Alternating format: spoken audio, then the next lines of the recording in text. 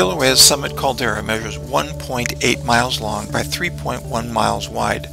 The caldera was formed from a violent explosion in 1790, which collapsed the Shields volcano's summit. It was at one time thought that Kilauea was a satellite volcano feeding off the same magma chamber as nearby Mauna Loa. However, seismic studies indicate that each have their own distinct magma chambers.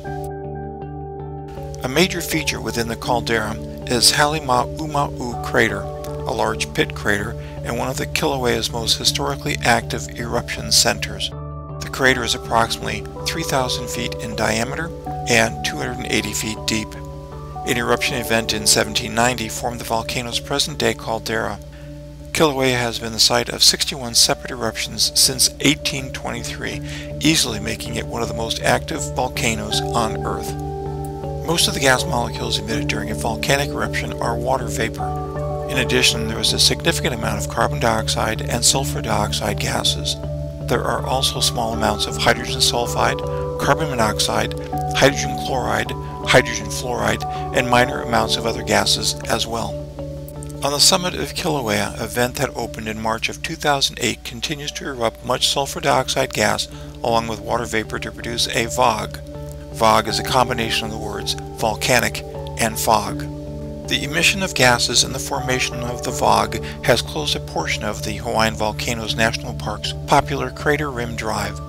Since 2008, the sulfur dioxide rate has dropped to an average of about 800 to 1,200 tons per day. VOG is a visible haze comprised of an aerosol of volcanic dust and acidic droplets. The acidic droplets are created when sulfur dioxide and other gases emitted from Kilauea volcano chemically interact with sunlight and atmospheric oxygen and moisture. Near Kilauea's active vents, VOG consists mostly of sulfur dioxide gas. Further downwind, as along the Kona coast on the west side of the island, the VOG is dominated by an aerosol of sulfuric acid and other sulfate compounds.